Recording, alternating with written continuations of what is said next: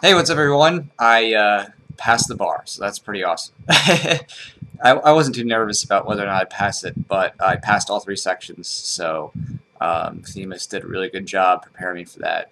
And it was really awesome to have the flexibility to be able to, break it up into little sections, study whenever I want online.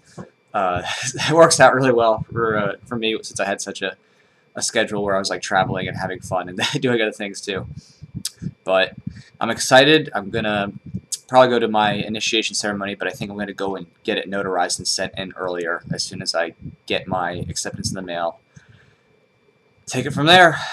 All right. Well, take care, guys. Talk to you later.